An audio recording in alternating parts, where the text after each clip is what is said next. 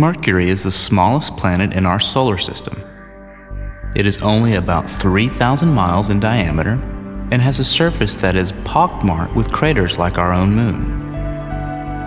It is the innermost planet and has an elliptical orbit that takes it within 28 million miles of the Sun at its closest approach, and out to 43 million miles at its most distant. It takes Mercury 88 days to orbit the Sun. And figure this out, sports fans. Although it rotates once every 59 days, the day on Mercury is 176 Earth days long. Oh, it doesn't really have a tail.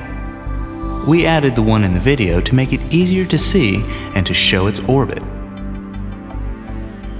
And although the scale is correct for the size of the Sun relative to Mercury's orbit, we are showing the planet 100 times larger than it would be if it were to scale as well.